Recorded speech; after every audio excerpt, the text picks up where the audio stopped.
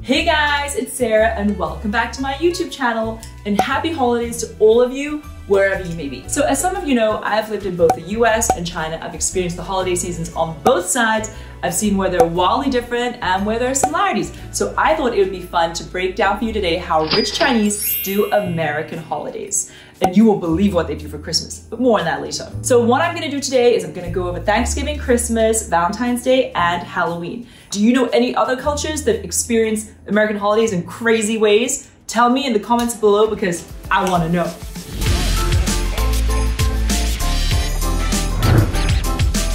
Thanksgiving. So next year, 2021, will actually be the 400th anniversary of Thanksgiving. It began from the English colonists that we call pilgrims who went to colonize New England, and they survived the brutal winter only because the Native Americans were kind enough to take care of them. So for Thanksgiving today, everybody gets time off of work.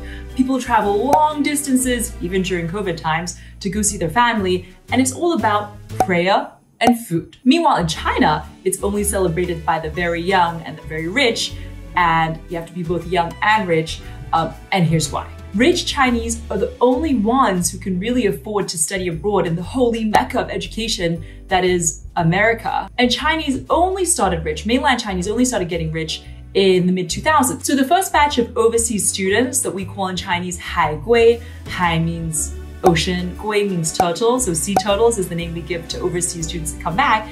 They started coming back sort of around 2009, 2010. And they brought Thanksgiving back with them. So these mainland Chinese kids that went overseas to America to study, when November 26th, or the last Thursday of November came around, bam, here was this holiday they'd never heard of before that seemed like a huge deal, and they were left with nowhere to go and nobody to spend it with and had to make do. Okay, so what are the differences? One, in China, we spend it with friends instead of family. When I went over to the States to study when I was 14 to go to boarding school at Phillips Exeter, yes, I had to plug my high school, I didn't have direct family there, but I did have some, distant relatives, but I was really lucky to make some really good American friends who took me home with them for Thanksgiving so that I got the full-on Thanksgiving experience, which is, tons of food, turkey, stuffing, gravy, movie night, football. Basically, every time whenever Thanksgiving came around, I would gain like 5 pounds in 3 days. Now, Chinese kids that didn't have an American family or friends to take them home for Thanksgiving would basically go to Boston or New York and have hot pot with other Chinese students in Chinatown. So after graduating and coming back to China, our parents, who have no clue about Thanksgiving, obviously have zero interest in celebrating Thanksgiving with us. But because we've spent, a number of years doing this in America, we essentially go find our other Chinese friends that have studied abroad who are also from other affluent families and spend it together. And now in China, because everything kind of catches on, everybody likes an excuse to celebrate some festival. So now in China, you see a lot of people that haven't even studied abroad, but who kind of really like this international twist. They are also starting to celebrate Thanksgiving. So here in China, we basically give thanks to our friends, our lover, and also our Chinese social media followers. Yes, it's gotten pretty gushy over here. 2, we don't cook. Thanksgiving to Americans is all about cooking at home, starting at lunch, eating through dinner. But in China, we have no idea how to make a turkey, stuffing, cranberry sauce. So what happened? Immediately, all the 5-star luxury hotels came up with a turkey delivery service. Take your pick, Mandarin Oriental, St. Regis, or Four Seasons. It's also not that common to entertain at home, especially for large groups. So usually, rich Chinese will book some super expensive restaurant or hotel and we will eat outside. I guess that's also why I can say the only restaurants that are open in America during Thanksgiving are Chinese restaurants. 3, we don't like turkey. In the West, the food is the same every year. Turkey, stuffing, cranberry sauce, mashed potato, pumpkin pie. Now, you'll be hard-pressed to find an Asian that actually likes white meat. We prefer dark meat, and the juicier the better. That's why at Chinese restaurants, chicken thigh is more expensive than chicken breast. And so we don't actually like turkey. It's way too dry. Turkey takes 8 hours to cook. It's easy to mess up. The only 2 decent pieces worth eating are the 2 drumsticks, which nobody wants to go for because we don't want to appear greedy. So all you're left with is a bunch of white dry meat that you have to put an enormous amount of stuffing and sauce on just to make it edible. Our signature dish is Peking duck. And I know to most of you Americans watching, when you think of Peking duck, you think of all those ducks hanging in the window of a restaurant and it looks really creepy. But I can tell you, Peking duck is just delicious. It's juicy and crispy. So what do? Hello, Peking turkey. So bring it on, battle of the birds, turkey versus duck. Tell me in the comments below, what do you prefer? I'm sure once you've tried Peking duck, you can never go back. And Americans, I think even you have to admit, there's a reason you only eat turkey once a year. Anyway, back to Peking turkey. Local innovative chefs thought of this in recent years. It's basically, you know, pancake, the thin pancake wrap, hoisin sauce, spring onion, the cucumber, you wrap it up. All we did was switch the bird. Instead of Peking duck, it's Peking turkey. So my Thanksgiving this year was particularly memorable. Why? Because my host, Andy, who is Shanghainese, he's young, he studied a short course at Harvard Business School, my alma mater. He hosted a big Thanksgiving dinner at a super expensive restaurant for like 50, 60 people, complete with a Peking turkey that had fireworks coming out of it. It was on fire. So excited. This is totally localized Thanksgiving dinner, a Chinese style Thanksgiving dinner with like 30 friends over here and at a super expensive restaurant in Pudong, Shanghai. And turkey, it's a special kind of turkey. It's like a Peking turkey. That's right, fireworks. And I even kept a little video of it where he actually, there's 5 staff that are rolling out the turkey and he's saying, first of all, he says, don't worry everybody, this turkey is not an American turkey. It is a Chinese done turkey. That's why it'll taste good. And then he goes, staff, where are the fireworks? The fireworks, they should be coming out of the turkey. Put them in now, I want this on fire. And apart from the turkey, which was kind of the pièce de la résistance that nobody really ate because I got a piece of turkey breast. Apart from that, it was a 10-course Chinese gastronomy meal. It was amazing. 4, instead of a quiet time, it's actually time to show off. Thanksgiving is known as one of the biggest movie nights in America.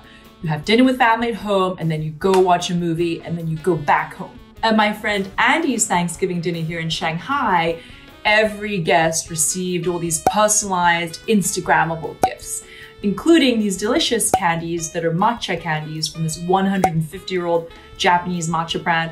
He also invited a master painter that he's currently studying under to put up this big blank canvas, and then each of us had to go around doing self-introductions, after which we would each paint a brush stroke onto this canvas, which then became collectively one big painting to signify togetherness.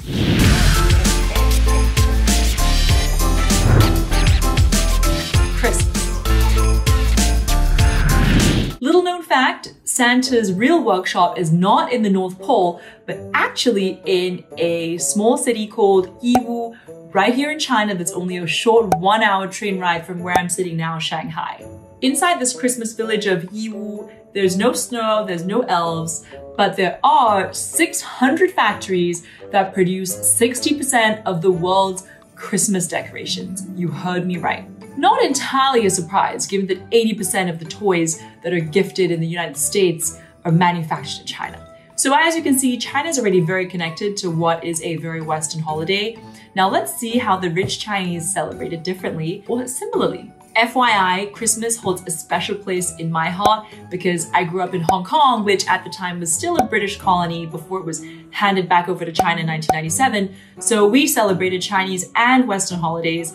And at home, my mom would throw this annual Christmas party with like 30, 40 friends in our house.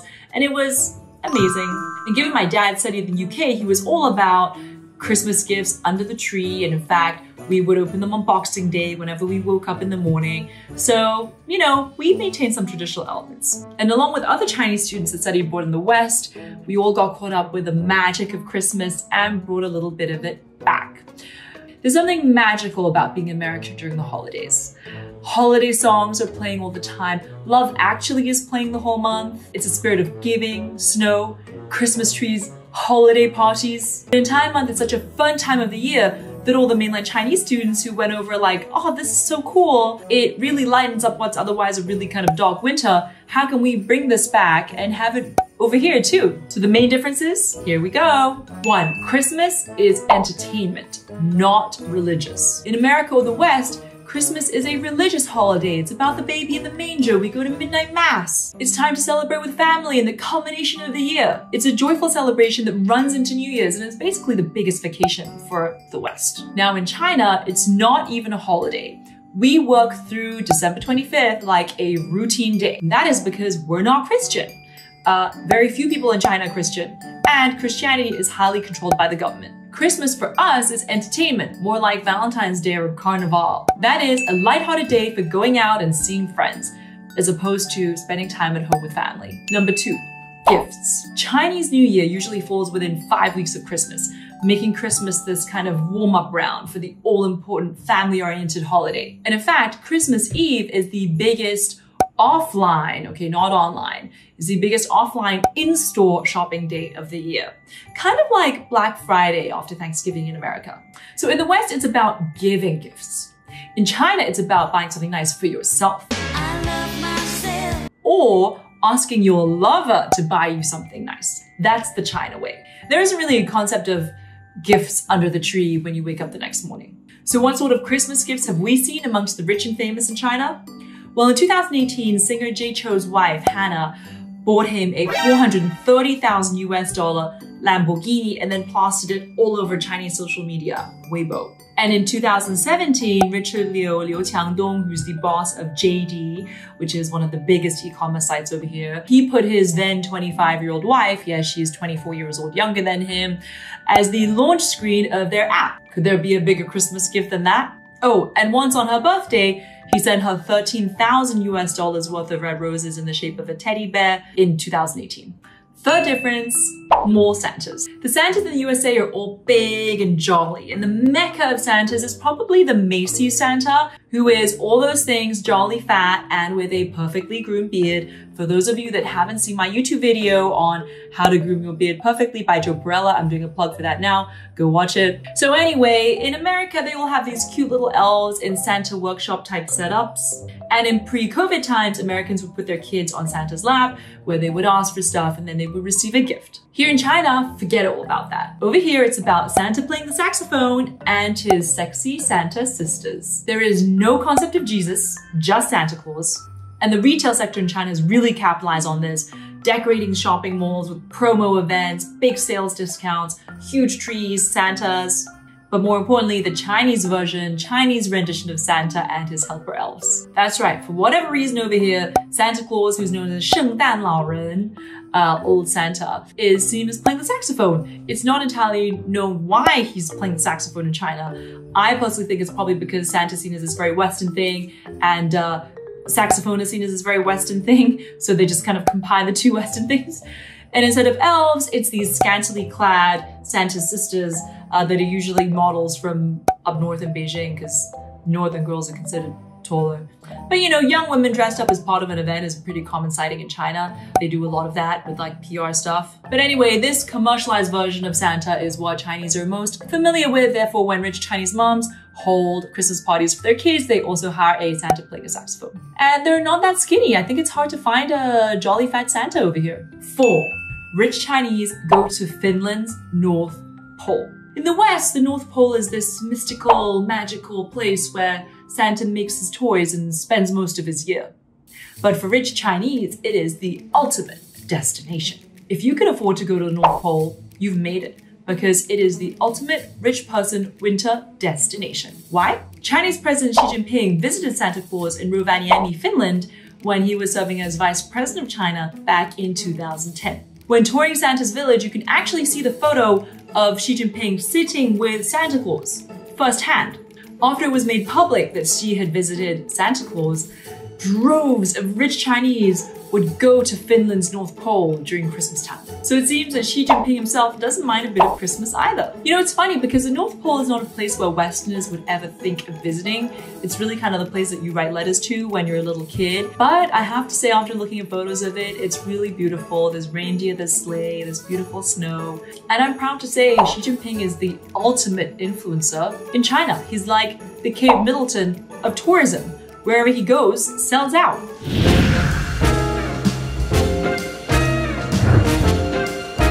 Valentine's Day. All right, so at this point, I'm gonna sneak in some Valentine's Day etiquette tips for all those of you who are wondering, at what point is it appropriate to go out on a formal Valentine's Day date? If you've been dating for 2 weeks, is it appropriate or is it too soon?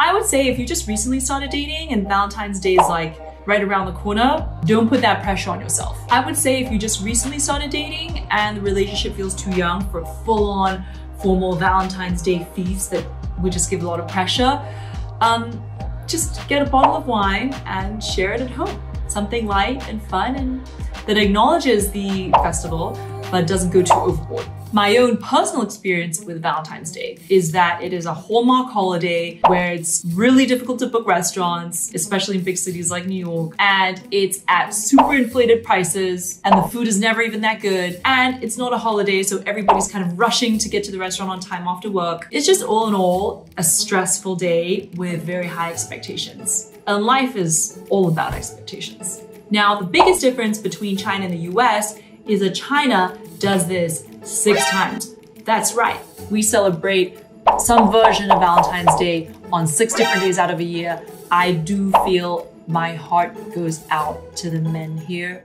So the first Valentine's Day is the American Valentine's Day on February 14th. It's called 情人节, and it's been really trendy now amongst rich and young Chinese. On Valentine's Day in 2014, top celebrity Angela Baby received a $300,000 US Lamborghini from her husband, who's also a top celebrity, Huang Xiaoming. Not bad.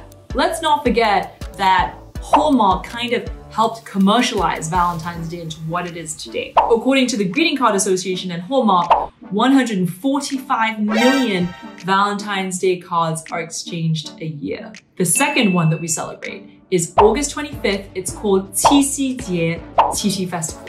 So Qixi is our own traditional love festival that falls on the 7th day of the 7th lunar month. That's right, we in China go by the lunar calendar, which is about a month off from the Western calendar. But Qixi is basically sometime in late August. Qixi is based on a legend about 2 lovers. One was a cow herder, the other one was a fairy, and they were separated by a jealous god who created the Milky Way to separate them, and the 2 of them could only meet on the night of Qixi, and thus Qixi then became a love holiday. So February 14th and Qixi Jie are kind of the more traditional love festivals where there's the expectation of dinner and flowers and a gift. And the following 4 are a little bit less conventional. The third one is March 14th and it's called 白色情人节, which is kind of like White Valentine's Day. It's a bit quieter. I've never celebrated it. I've just heard of it. But it's there. The fourth one falls on May 20th, which we call 520, because May is 5, which is 5. 20 is 20, so it's 20, so 520.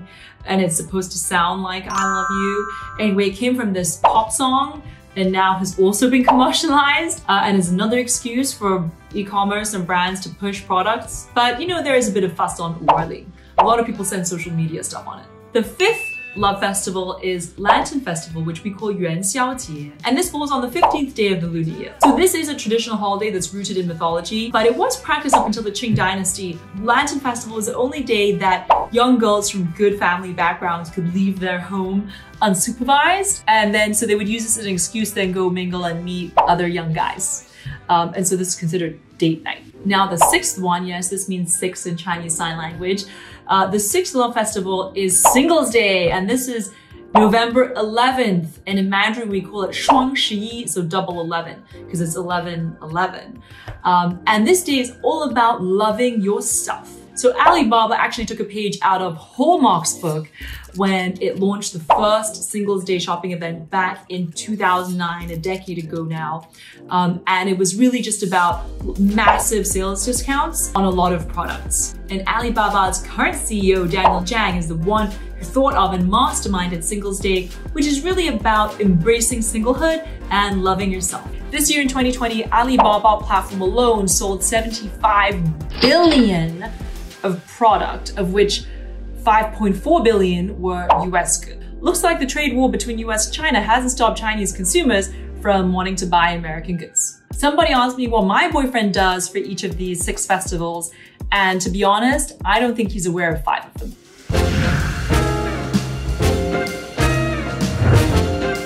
Last but not least, Halloween.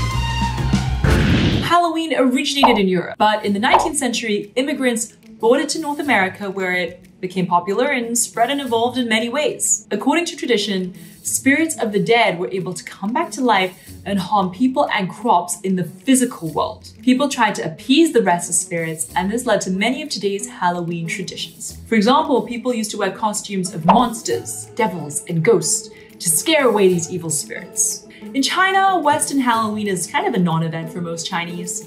The few young ones that do celebrate it are mostly girls, so it's an excuse for them to wear sexy outfits. But Chinese men don't like to do costumes, so it's really just the girls. But in fact, we do have our own versions of ghost-themed festivals in China, and they are called the Ghost Festival, Guijie, the Feast of the Hungry Ghost Festival, and Yanxiao Festival. And they're all about celebrating the spirits of family members that have passed away and moved on to the next world. So Chinese believe that during this month, which they're really in the month of August, that the gates of hell are opened and the spirits roam the physical world. And they're also in search of food. So generally what we do is we offer joss sticks, incense, and we'll prepare food. Let's say, maybe their favorite bowl of wonton noodles, their Peking duck, and basic essentials really. The main purpose is to welcome them and satisfy their spiritual hunger. Now let's take a look at the differences. During Halloween, Americans dress up like celebrities, children's show characters, superheroes. It's all about getting full professional makeup and that incredible costume to really look the part.